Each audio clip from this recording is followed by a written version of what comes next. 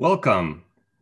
Our newly created webinar series called ASG Global Spotlight. This new series was created with our global audience in mind and at a different time from our usual offerings to make sure that you all have a chance to join live.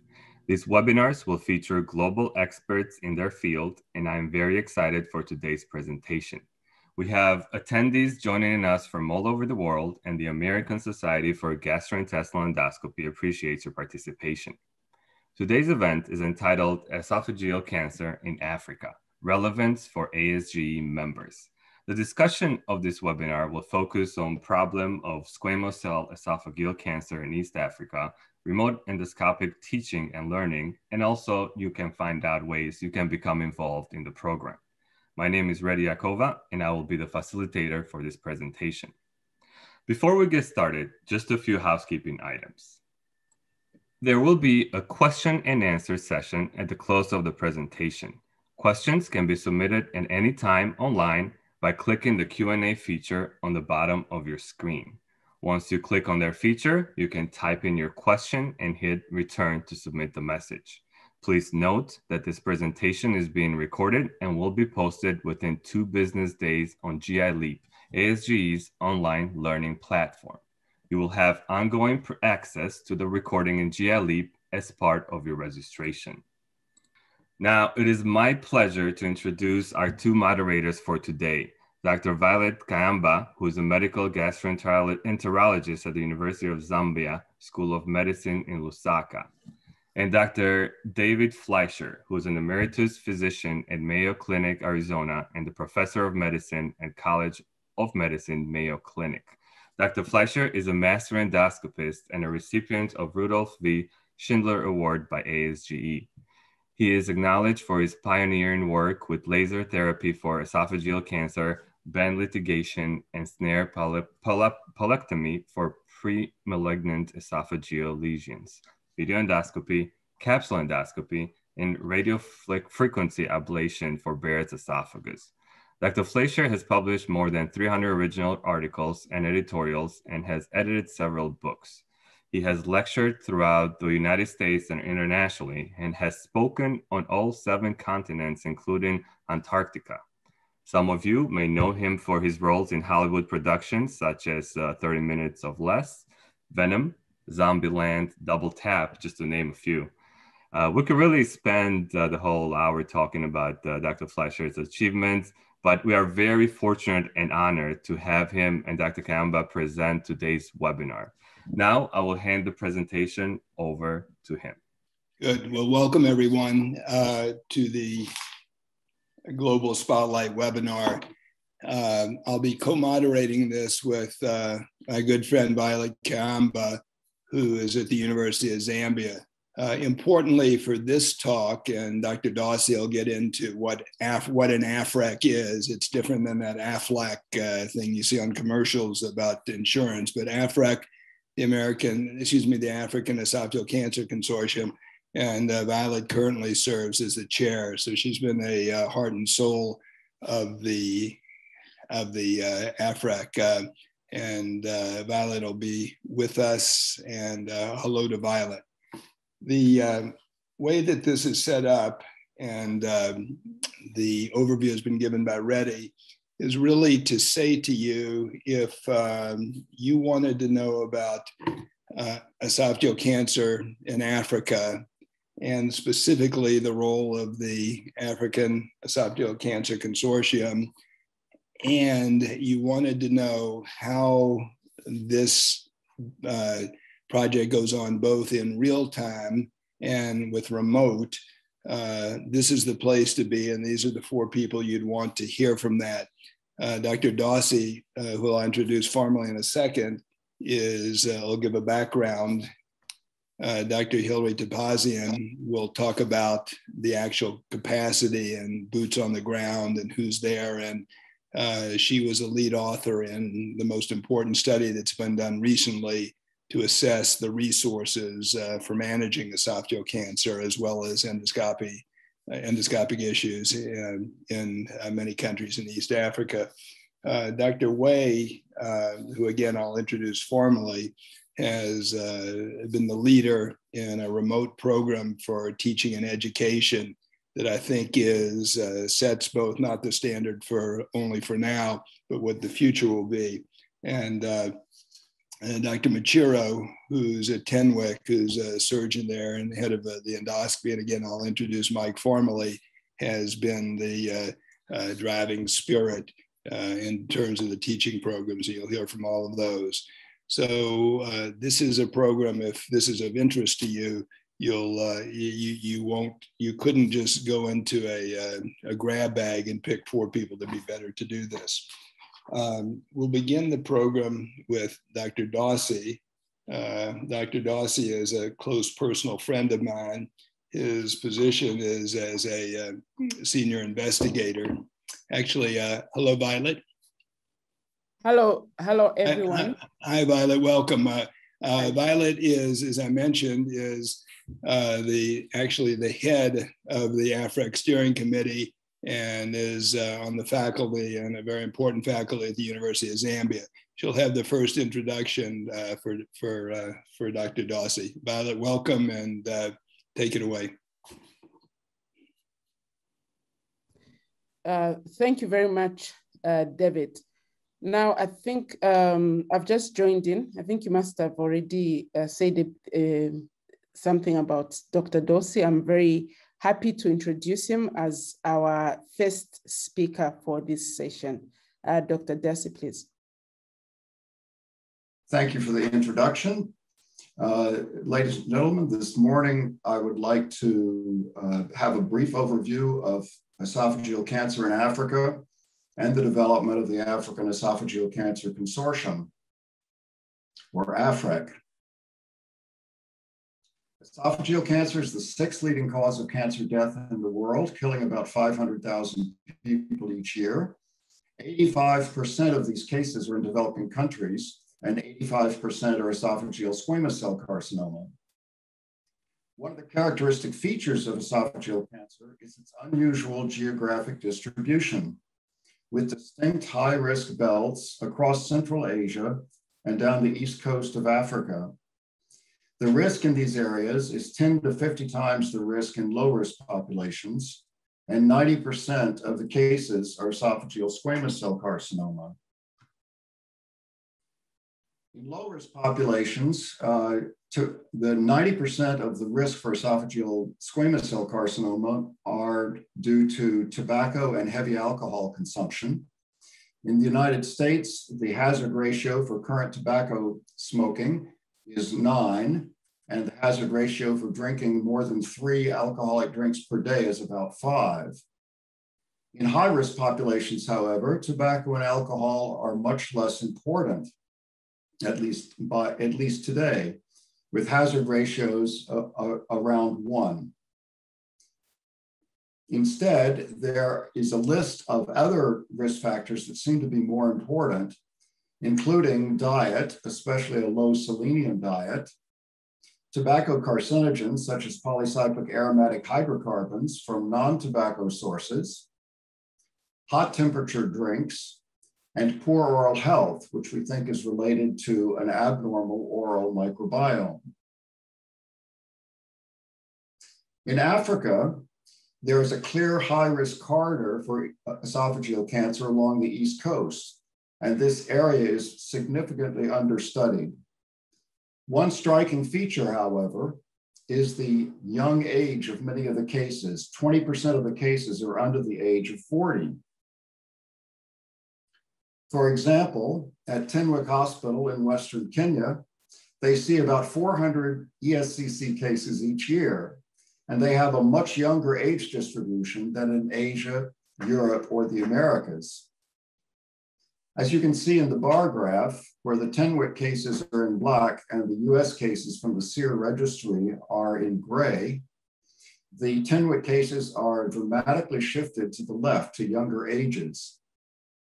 At this hospital, 17% of the cases are under the age of 40, 7% are under 30, and 1% are under 20 years old. 90% of the patients are unresectable and need palliation. Other hospitals in the African ESCC high-risk corridor report similar findings. In 2017, a group of African and international investigators working on ESCC in Africa got together and formed the African Esophageal Cancer Consortium, or AFREC. The goals of this consortium are to raise awareness of ESCC in Africa, to support young African researchers, to coordinate case control studies, GWAS studies, and genomic studies, to coordinate training and capacity building, to make affordable stents available throughout Africa, and to develop early detection and treatment programs.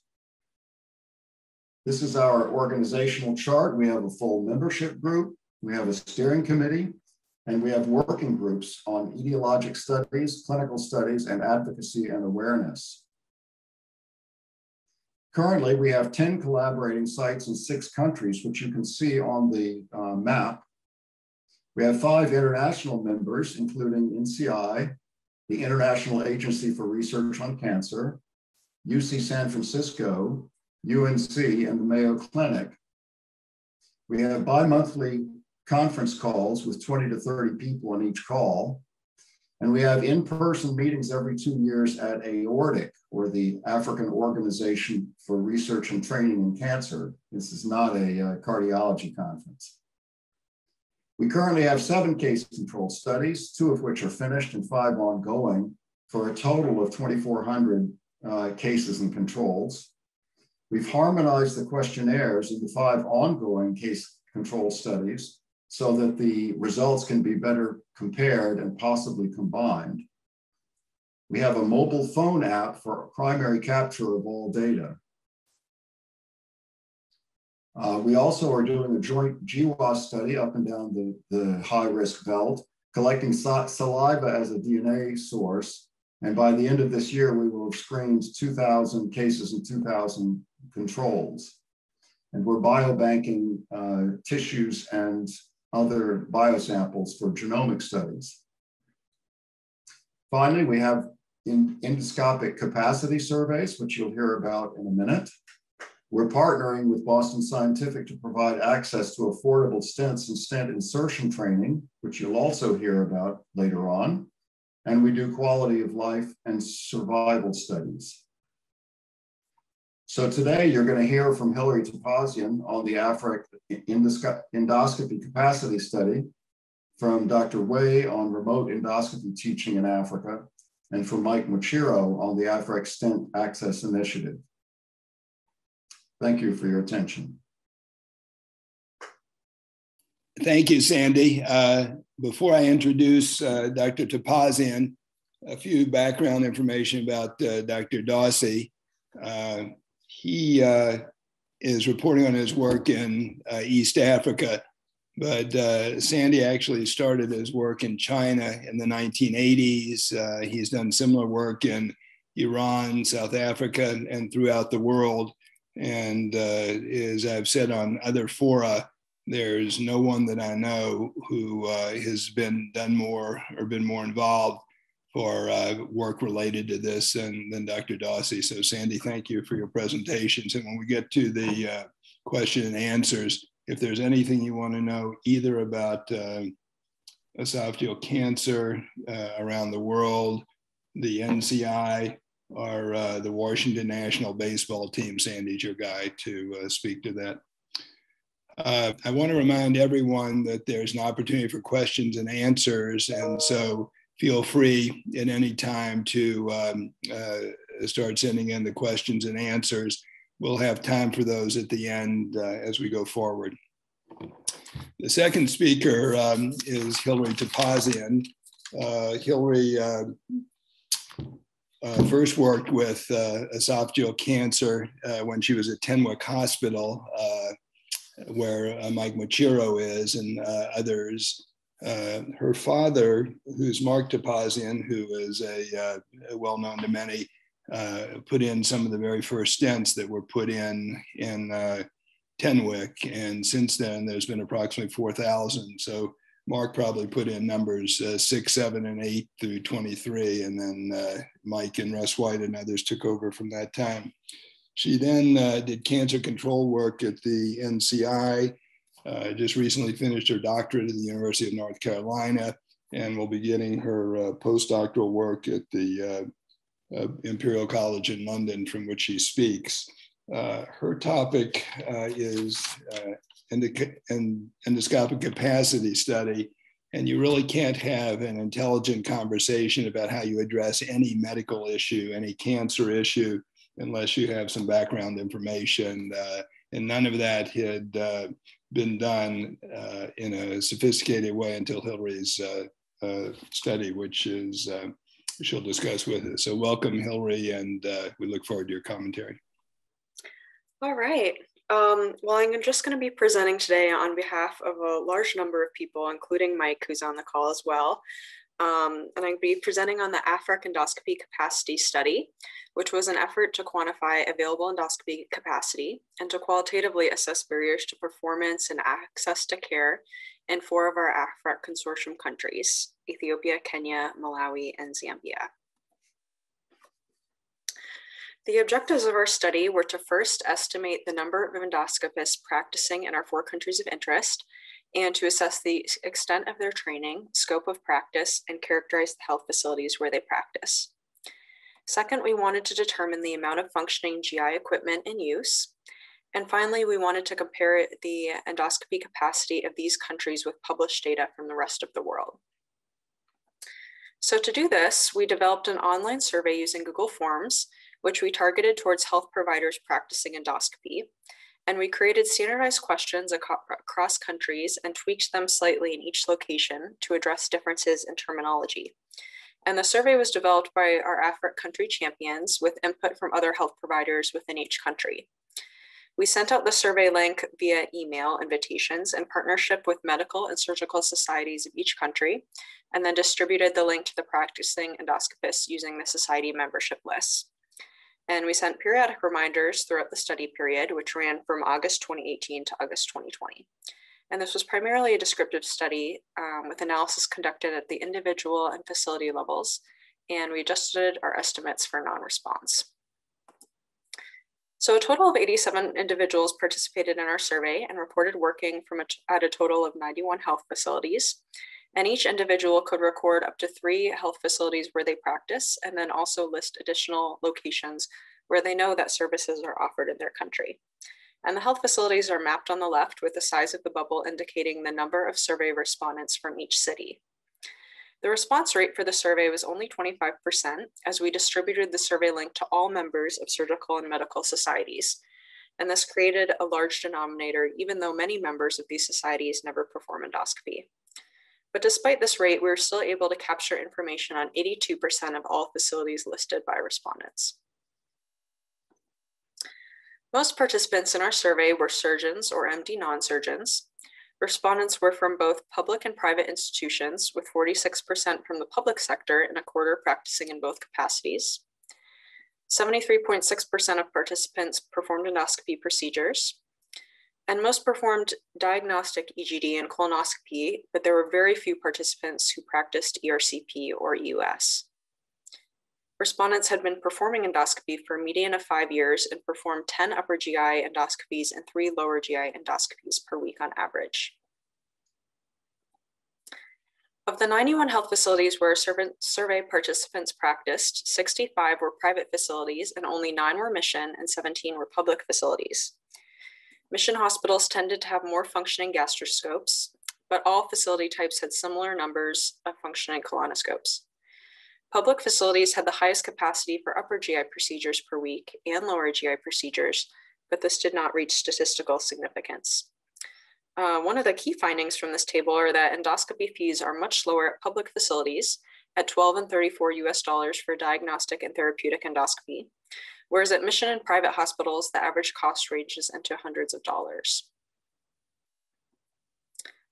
And another one of our objectives was to compare the endoscopy capacity from our survey countries to that of high resource countries. So we calculated estimates taking into account each country's population size and our survey response rates. So for example, to calculate the number of endoscopists, We divided the number of survey respondents saying they performed endoscopy by a total population of 206 million, and then extrapolated using the survey response rates. So the adjusted survey values are shown in blue. And then using published literature, we found comparison values for the West Cape province in South Africa, the US, and the Netherlands. And comparing all these values, we calculated the relative capacity of our survey countries to these high income locations and found that endoscopy capacity in East Africa is only 1 to 10% of the capacity reported from resource-rich countries. For instance, there's only 10 and 4.8% of endoscopists per 100,000 people in our survey countries compared to the US and the Netherlands. There is also only one functioning gastroscope for every 400,000 to 1.3 million persons in participating countries, which is less than 10% of the minimum number of gastroscopes that we calculated are needed to support current endoscopy practice volumes in the US and the Netherlands. Additionally, the maximum upper GI capacity in our survey countries is only 5.8 and 8.1% of that in the US and Netherlands, and 1.4 and 3.0% of the lower GI procedure capacity. Broad barriers to endoscopy are listed in the table shown on this slide.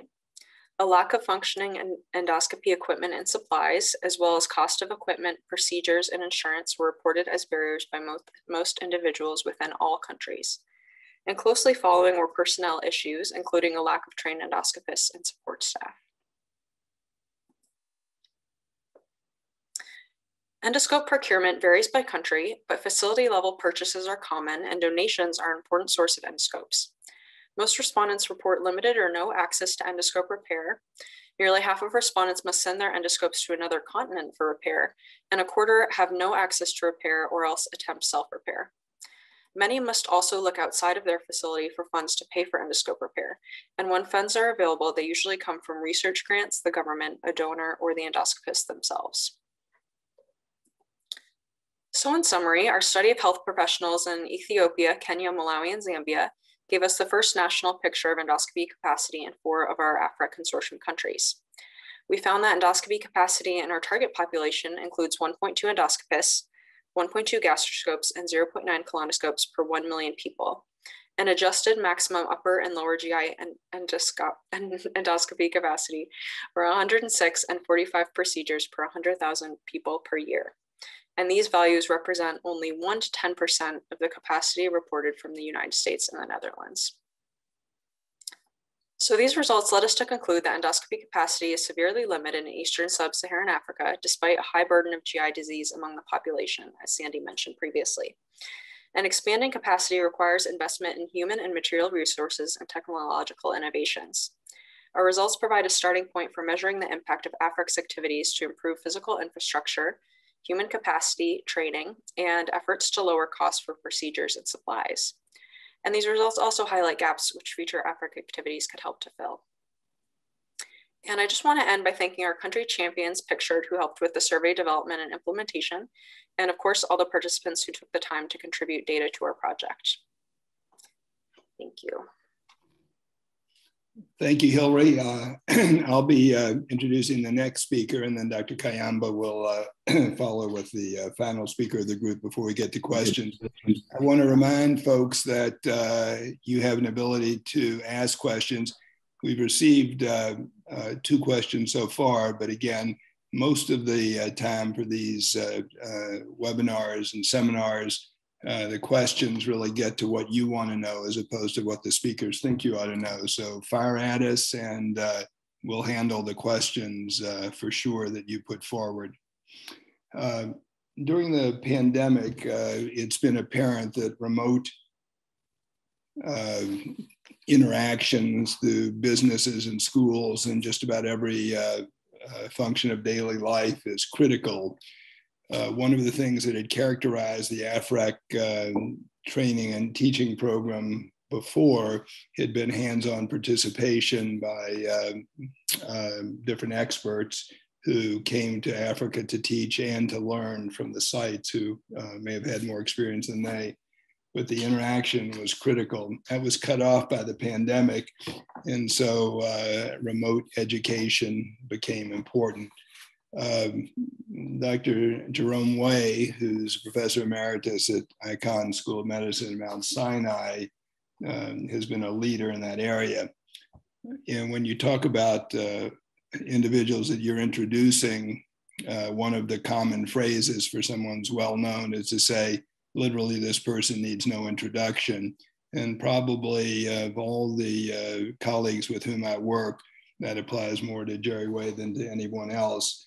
In addition to his work with endoscopic teaching and training, he's been a leader in ways that few have. To be president of one of the GI societies is quite an accomplishment. Jerry is just about the only person I know who's been the president of 3 GI societies. He's been president of the ASGE, president of the American College of Gastroenterology, and also president of the World Endoscopy Organization. There's no one who I think is a better teacher or ambassador than Jerry is. And when you see his presentation, you'll be aware of that. The one thing I want to warn you about, if something seems to disappear during his slides, many of you who know Jerry know about how gregarious he is and how good he is with people, but some of you may not know that he's actually a professional magician, and his awed crowds not only with his medical expertise, but with his magic. So as they say in the musical Pippin, there's magic to do, and Jerry will talk to us about remote training and for endoscopy. Jerry, welcome and thank you for participating. Thank you, David. That was a wonderful introduction. I'd like to discuss remote endoscopy training with you. 3 years ago, the director of surgery at Mount Sinai in New York wanted to bring surgery to an area where there was no possibility of surgical interaction.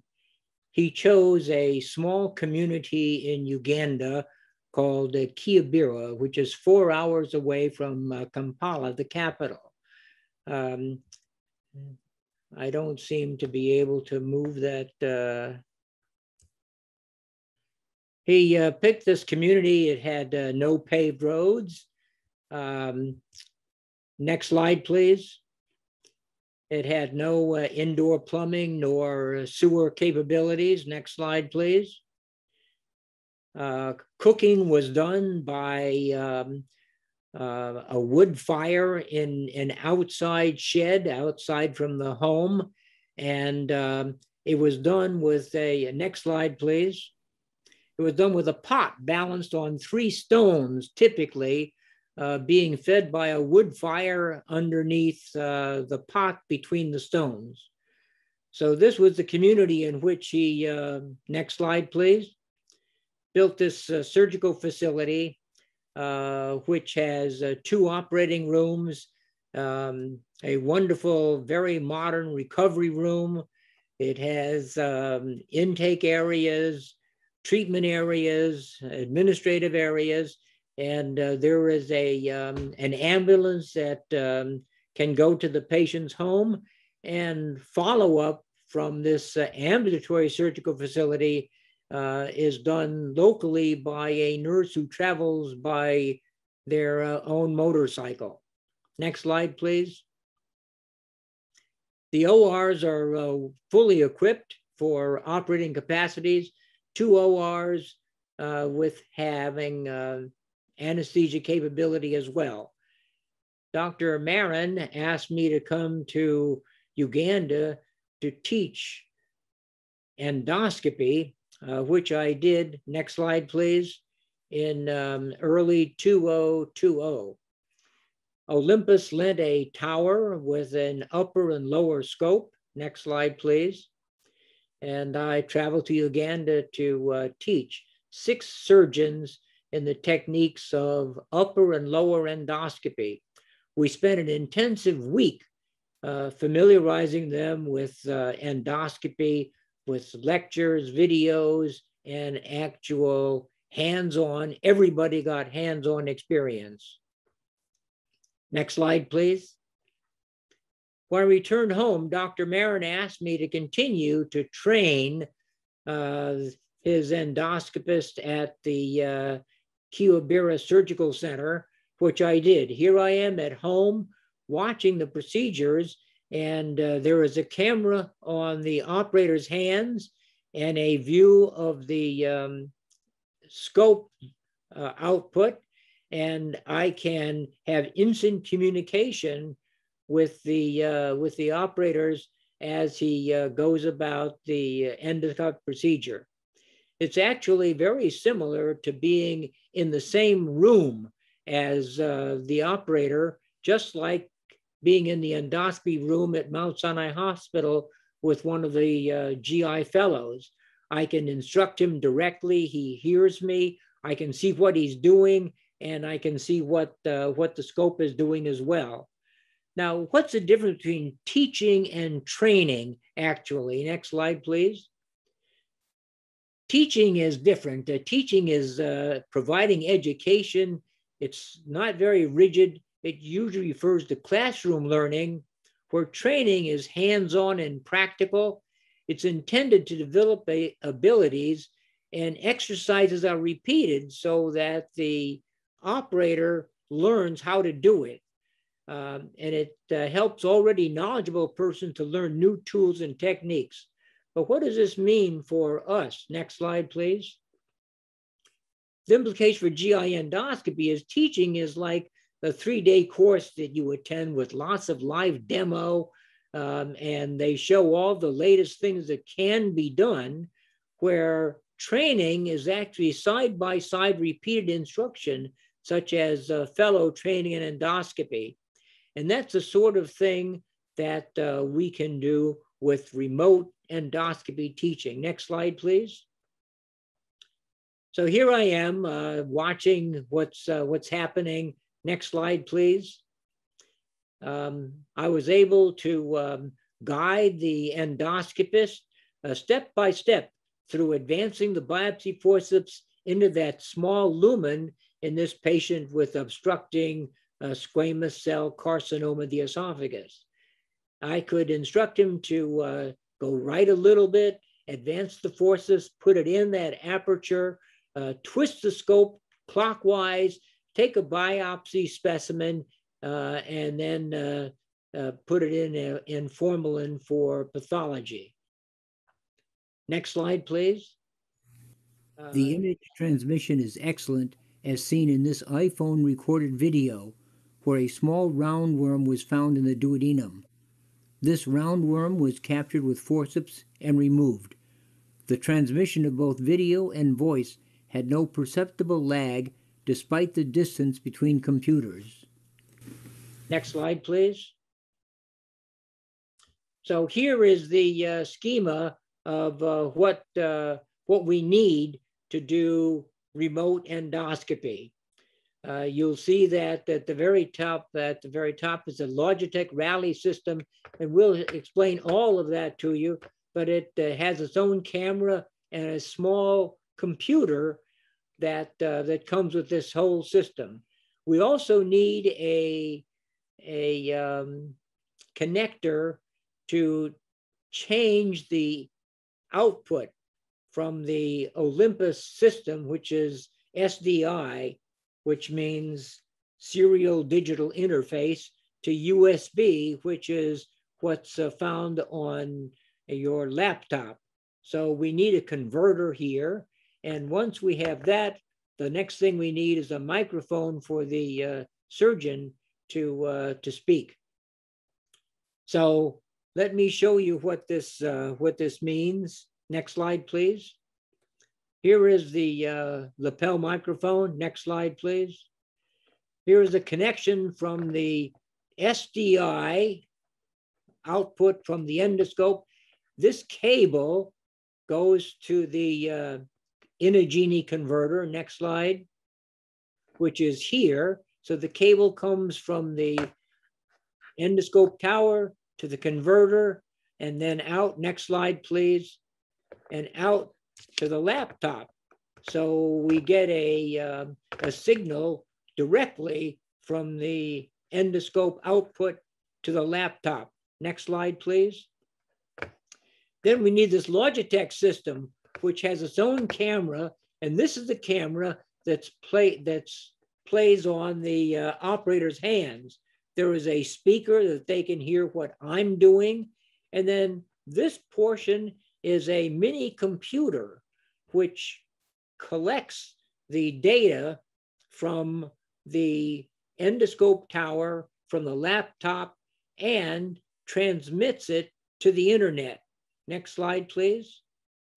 This is connected, this small computer is connected to any monitor that we can see what's happening inside to split the screen into a split screen or a quad screen, or it combines the input from the laptop, from this camera, and transmits it to the internet. All of this is completely wireless. So this is all done by wireless internet connection. Next slide, please. Now the cost component is, this is the most important, this Logitech Rally system. It cost about $3,000. The lapel microphone, $165. The Intergenie converter, $425. And you need a laptop with an SDI card, with an AVG card that will allow all this connection to occur. So the total cost is less than $4,000 for the entire equipment for doing remote endoscopy teaching. Next slide, please. And here is a, can we run that video? Here is a polyp that we took off in the Kiribati Surgical Center, all done remotely. Next slide, please. And here is a colonoscopy that I'm doing. Listen. Like I'm making a loop. Yes, you are. But sometimes you have to make a loop to keep going. Now I can see how much scope is in. If it looks like it's too much of a loop, we have to pull back again and straighten out the scope. And I'm watching all the time what happens, so I know how he's torquing. I'm on the big control all the time to keep the lumen in view. Keep pulling back, keep pulling back. Don't be timid about it. We can always get to this point again, but we have to pull back a lot. Pull back, take out a little bit of air. So this is just as if I'm next to him right there in the endoscopy room. Okay, down, down, down with the tip.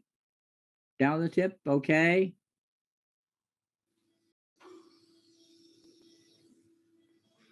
So this time I pulled back counterclockwise. Yep. Okay. Sometimes counterclockwise helps. That's good. We're taking the loop out now. Up with the tip. You have to make sure that you use your tip control all the time as you use torque, so that you can keep the lumen in view. Now we don't know where the lumen is, so just pull back a little bit more. Pull back a little bit more. There. Okay. Now we know where the lumen is. Yeah. Okay. Advance it in. Very good. Very good. Okay, so this demonstrates the ability to instantaneously communicate with the operator via the Zoom platform. I can see what he's doing with his hands. I can see what's happening inside, but I'd like to now show you something we did last week, which is introduction of a new technique. And it was fairly easy, but one of my fellows, Yakira David at Mount Sinai, joined me in the first application of remote variceal banding from New York to Uganda. Next slide, please. Yeah, it feels like I'm making Next a loop. slide. Here's Yakira.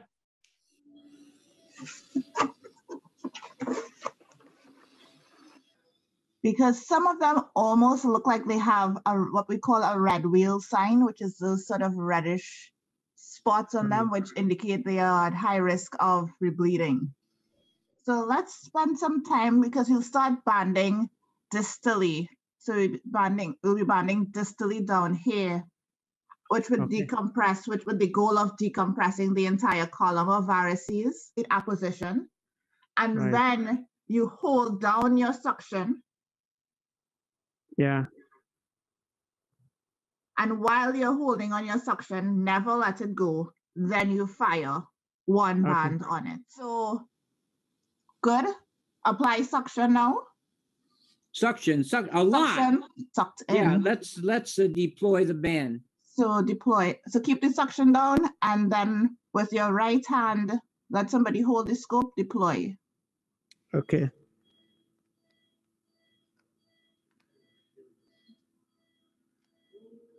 Yeah, right here. There. Good job. Now find another varix and do the same thing. Okay. Okay, so this is a representation of how we can introduce a new technique that hadn't been done before. And this is the first time that they were able to do banding of esophageal varices under very close supervision between us here in the New York area and Uganda. So I think it's a feasibility. Next slide, please. Next slide. So it's possible, it's feasible, it's relatively inexpensive. It's really just like being in the same endoscopy room with the operator. New techniques and new procedures can be taught. However, it does require time and patience on both ends of the internet. The instructor, the mentor, must set aside time to be there for the entire procedure. But the trainer no longer has to spend a long time, days and weeks away from home. And there's no need for flights, hotels, different food, or turista. We can now do it all. Just do it. Thank you. Thank you very much for that really illuminating presentation. Congratulations to you and your team. I think this is very impressive. And we can only hope that such an initiative can be extended to other remote sites within Africa. So before I introduce the next speaker, I would like to remind the attendees that you can type in your questions in the provision there, and we will direct them to the panelists later.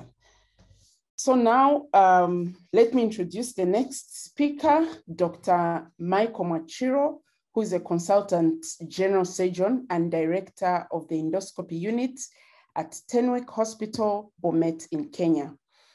He's a founder member of AFREC and one of the top esophageal cancer researchers in Africa. He's also currently serving on the ASGE International Committee and the International Editorial Board for GIE. Within Africa, Dr. Mwachiro has been very instrumental in the stent program for AFREC, and also linking AFREC to several other partners within the continent. I must say that as African scientists, we're really very proud of Dr. Mwachiro as he represents us on the international platform. Dr. Mwachiro.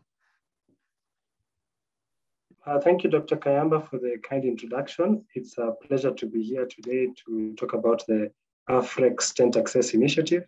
My name is Michael Mwachiro. I'm a surgeon at Tenwek. And so just to get us going, Dr. Dorsey had given us a brief overview of this at the beginning of the talk, the member sites, and these were the same places that we were doing this stent access project. So some prior work that we have done, just particularly on stenting over the last 2 decades, have been focusing on the introduction of stents without using fluoroscopic assistance. So majority of them, we were looking, actually all our cases we've been doing mainly with direct visualization, and in the last 10 years, we've switched to doing the technique that uses measurements only. And there've been a number of studies, including looking at the small versus large stents, looking at stenting in proximal tumors, and quite a number. Now we're currently doing outcomes of patients who've been stented compared to other modalities. So I'll demonstrate the non-fluoroscopic stent technique very briefly. The first step is usually you pass down the endoscope, you localize the tumor. If you're able to pass the scope, then it's much easier. But if you're unable to, then you have to pass a guide wire through. So this is done gently. And the key thing is to ensure that the wire slides smoothly. And once you have enough length of wire across the stricture and into the stomach, then you can move to the next step, which is tumor dilation. At the beginning of this projects, we used to do this without sedation, but now almost all our patients get sedation to make this process much easier. And as you can see here, the dilator is slid gently over the guide wire, and we do serial dilation from 18 French and work our way up to 36 French. The dilator has gone smoothly, and so we move on to the next stage, which is passing the endoscope down and then determining the tumor length. Here you can see wire coiled in the stomach. The examination has been completed already. We're just focusing on getting the tumor length, and the endoscope is pulled back gently. We record the squamocolumnar junction. You can see this tumor is quite friable. The guide wire is in place. And then you find the distal margin of the tumor, which is right there. We go for a little bit until we are quite sure we have the exact distal margin. And then the rest is now to pull back the endoscope, at the same time looking for fistulas, assessing how much of the esophagus is involved with tumor, how friable it is. And then we find the proximal margin and record that. Once you have the two measurements, then the next step becomes much easier, because now all you have to do is to decide based on the length what type of stent you're going to use, and what diameter you're going to use, and whether it is a proximal versus a distal release.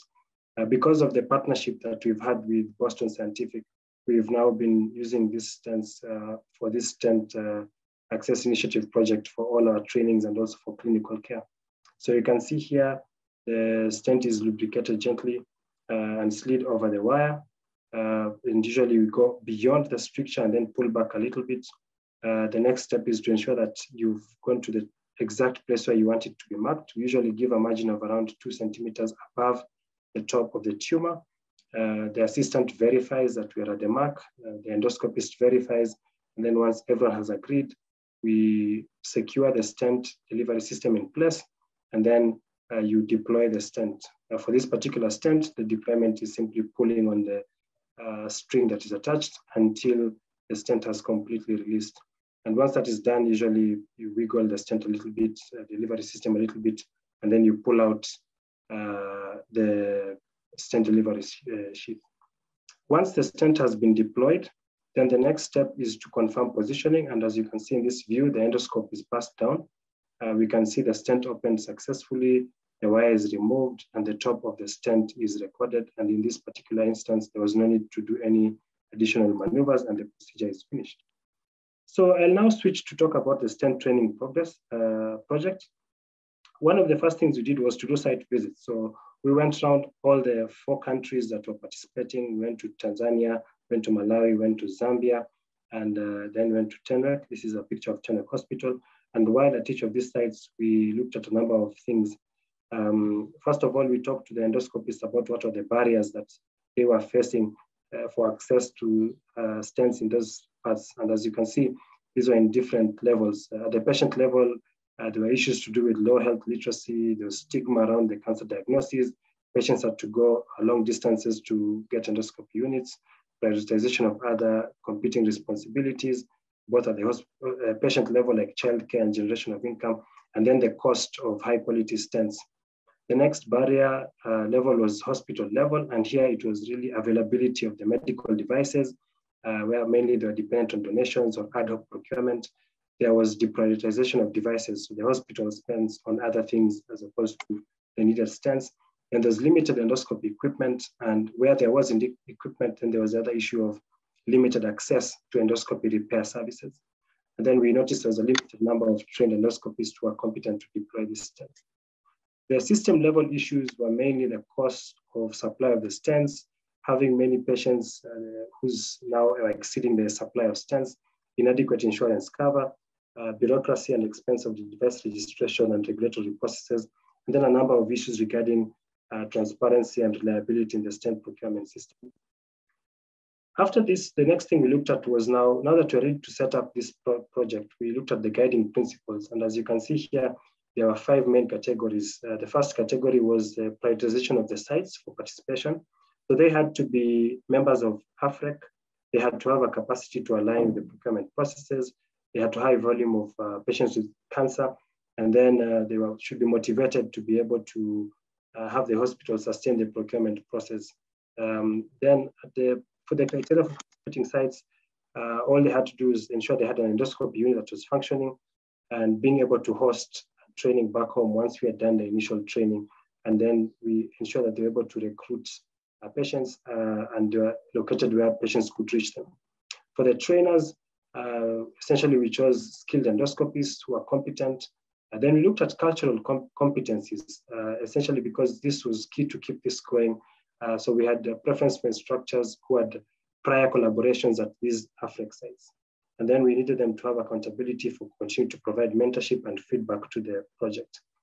For trainees, essentially they were competent in routine endoscopy. So we started with either surgeons or GI endoscopists, and then having a high interest to pursue this once the stent training has been done and leadership to continue education.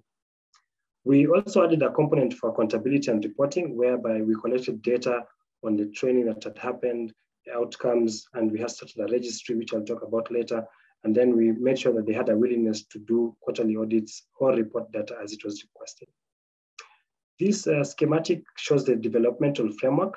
And I think the main thing that I want to highlight in this slide, which is a bit busy, is this part where we did an analysis of the market demand. So we partnered with the Clinton Health Access Initiative, who had done a lot of chemotherapy work in Africa, and they helped us to develop a model.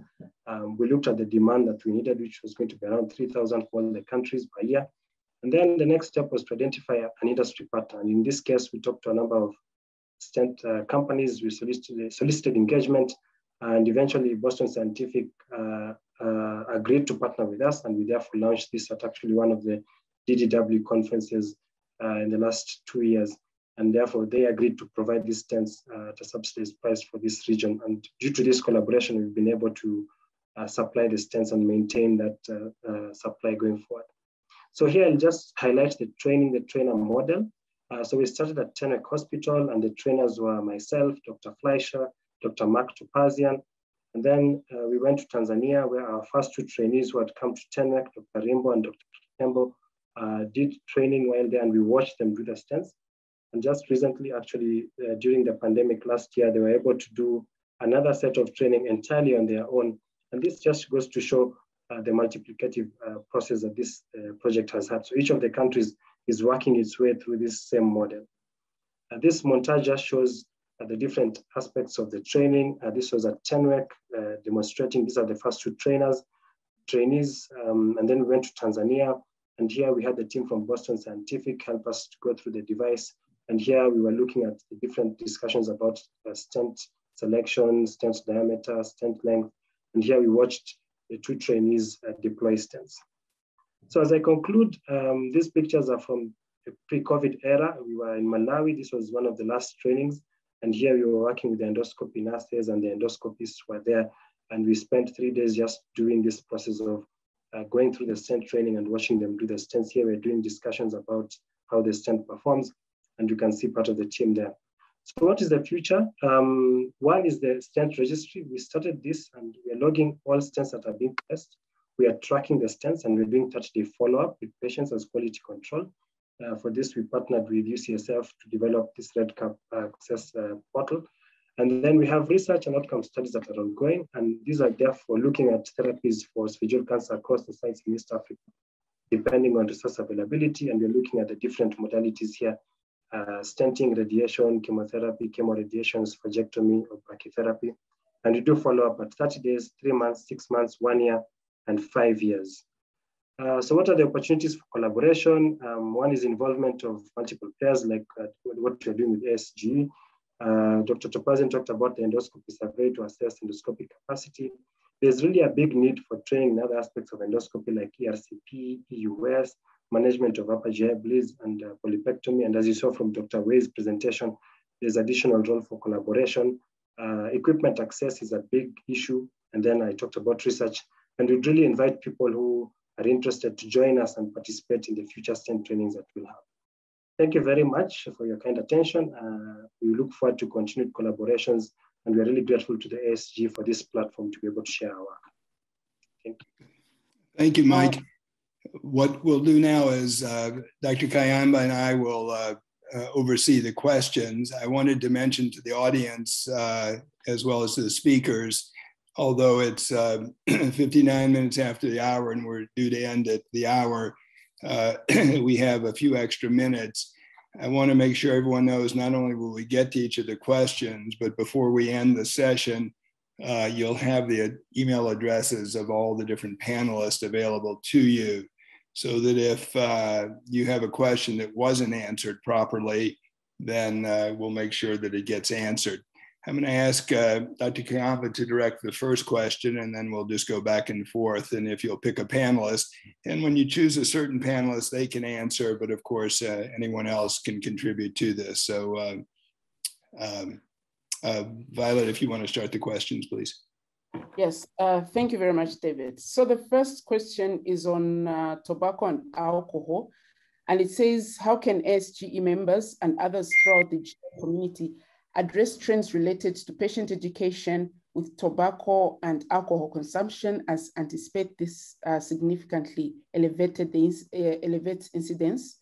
And the next question, probably could tackle them together in view of time, is asking about how best to address differences in incidence between genders and whether gender-associated behaviors and exposures are likely to be implicated. Dr. Dorsey, would you like to attempt to address these two questions? Sure, I'll try. The question about tobacco and alcohol, as we know, tobacco and alcohol are extremely important in low-risk countries. As I mentioned, in high-risk countries, they seem to be less important. Probably this is because people don't have enough money to buy tobacco and alcohol as we do. We have preliminary data from 4 case control studies now in Africa, and all 4 of them show no association with tobacco consumption. This is probably because people roll their own, and they you know, a smoker smokes about 5 cigarettes a day, something like this. For alcohol, only one of the case control studies showed a strong association. The other 3 showed none. Clearly, tobacco and alcohol are very important, and as people get more money, it will become more important. I don't know how people in the GI community can affect this except by talking individually to patients that their tobacco and alcohol consumption is bad for them. As far as gender-specific exposures, the main exposures that we see in high-risk countries for men include this consumption of hot drinks. It's a sort of a macho thing, and people want to drink tea or porridge hotter than the next person, and so that's important. Also, the smoking and drinking that is taking place is almost exclusively among men. For women, the great majority of we think the biggest exposure is indoor air pollution from cooking on open fires in kitchens or cooking rooms that are virtually unventilated. And the walls throughout the room are completely black, and the ceilings are too, and you can go with your finger and there's soot all over your finger. And we've shown with looking at urine metabolites of PAHs that the women have levels that are twice that of the men. And that's because they do all the cooking. So they seem to have different exposures based on gender. So I'd like to address this question to Dr. Wei. And one of the audience participants points to a publication in the literature that talks about missed lesions with finding adenocarcinoma in the United States in a group of Barrett's. And of course, you're quite familiar with the issue of missed lesions with colon cancer, Jerry. is your sense that with this remote program, you have ways that would be comparable to addressing that question? Your thoughts about the question in general, both with colon cancer and esophageal cancer. And I guess it's a question of commentary about both mislesions, number one, and whether the remote process would increase the likelihood. So if you can take that, that would be great, Jerry. I think that introduction of endoscopy, no matter where it is, whether it's in an endoscopy center and the instructor can be right next to the student, or whether it's 6,000 miles away, doesn't really make much difference. It's dependent on the observational propensity of the instructor and student that allows one to identify and pick up abnormalities that may be dysplastic lesions or adenomas. And I think that that's only a matter of experience and careful mentoring that allows us to find lesions that may be difficult to see. But certainly there's no doubt that even in the best of hands, we miss a number of adenomas. However, they're usually fairly small, the ones that are missed in the colon. And with this new advent of artificial intelligence, it's picking up a lot more tiny little lesions that one may miss on visual inspection alone. However, I think that it all depends on developing the skill and technique of being able to look behind folds. And I think all of this can be done in a remote training session while the instructor does not have to be right next to the student in the same room. We can now do it far remote and do it just as well. Vi, you want to take the next question for one of the speakers? Yes, thank you very much. There's this one, which I think is directed to Dr. Machiro. It's the attendees asking about complications related to stent placements, including stent migration, tumor ingrowth, bleeding, and so on. Is there also, the next part of the question is asking about chemotherapy. But firstly, I'll ask you, Dr. Machiro, to comment on the complications with the stenting. Thank you for that question. So what we have been seeing is the most common complication that we see is tumor overgrowth. And this is what brings them in usually after you've put in the stents and they go home. The way our model is set up is they get the stent and then they go home and they're enrolled into palliative care, or they get the stent and they go get their treatment and then come back for surgery. So we've been using stents as a bridge to surgery. In the initial phase, usually the main issue is pain. Occasionally, we've had some bleeding if the tumor is friable, but not that much. And we've not had many perforations. I think we've been able to show that the technique is easily reproducible. And if you follow the principles, that it's been fairly safe. The long-term complications, so delayed complications, is what in the initial set of data we actually are about to submit for publication.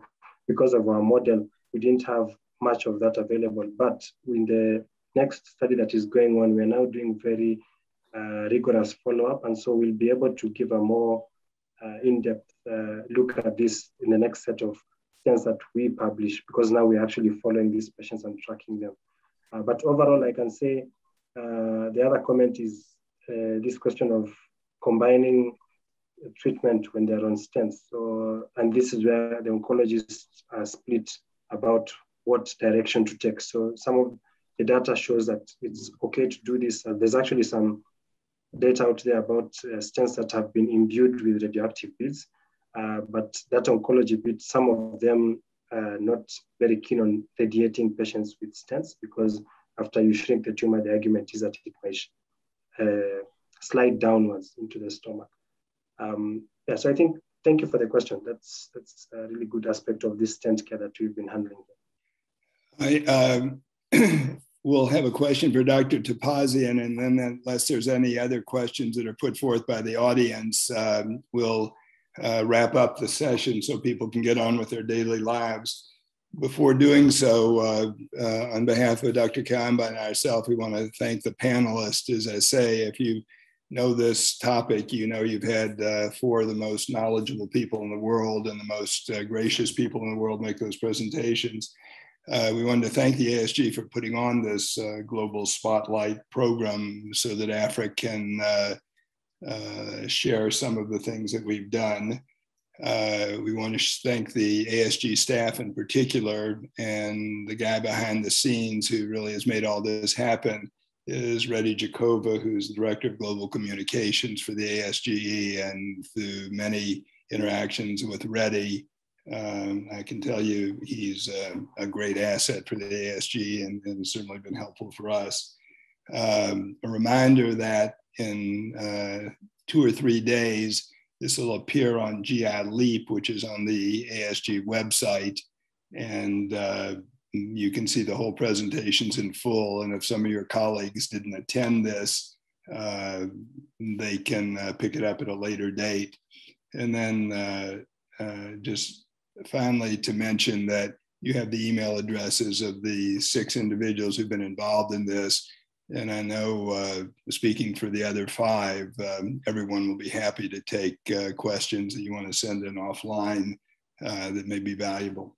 To close, I'll posit a question to Dr. Topasian, and if she can answer this one in addition to her doctoral and postdoctoral work, she'll be in line for the Nobel Prize, I'm sure. But Hillary, I wanted to ask you, put out all these different barriers, and as someone who's involved in public health and epidemiology and global health, some of those barriers, or many of those barriers, seemed insurmountable. And since the way you solve problems in the world usually is, one footstep at a time, what would you see, Hillary, as some next steps that might address some of the barriers that you put forward? If you can answer that, please, Hillary.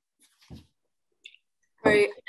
Well, I guess from what I've seen and what we've all seen through the presentations today, AFRIC is already doing a great job in working on some of these gaps. I mentioned cost and endoscopy equipment as being some of the top barriers, and also personnel, so lack of trained support staff and endoscopists. And we've seen videos showing how training the trainers and training people who are the ones performing endoscopy, even remotely, can be an effective strategy. I know some of our other activities include working with ministries of health and connecting governments with manufacturers and equipment providers to try and get reduced pricing for those, and try and, I guess, shorten the supply chain so things can just go over more directly. So I think those are some of the major steps that I see already in place and already working on filling these gaps. Thank you, Hillary. With that, I'd like to thank Dr. Kayamba for co-chairing this, and we'll proceed to end the session now with great gratitude to the audience for participating, the speakers for coming, and Reddy for his hard work. Thanks to all, and over and out we go. Thank you. Thank you so much, Dr. Fleischer, Dr. Kayamba, and Dr. Dossi, and Dr. Topasian, Dr. Wei, and Dr. Machiro for these excellent and informative presentations, and for being with us today. And just before we close out, I will launch a very quick poll to check the quality of this presentation. It'll take just a few seconds. Your experience with these learning events is important to ASG, and we want to make sure that we are offering interactive sessions that fit your educational needs. At the conclusion of this webinar, if you could also go to the networking lounge, we have added a quick survey that takes less than a minute to complete. We greatly appreciate your help with that as well. How do they get to the networking lounge? It's through the virtual platform. There is the navigating bar at the bottom. There is an icon that says a networking lounge. Thank you. Thank you. I will end the poll. And as a final reminder, please do check ASG's calendar of events, as we will continue to feature relevant session to our Global Spotlight series. And also do check out the DDW session of Africa that is happening on Sunday, May 23rd from 10 to 11:30 a.m. Eastern time. In closing, thank you again to our panelists and moderators for this excellent presentation, and thank you to our audience for making this session interactive. We hope this information has been useful to you in your practice, and we'll now conclude this session. Thank you so much.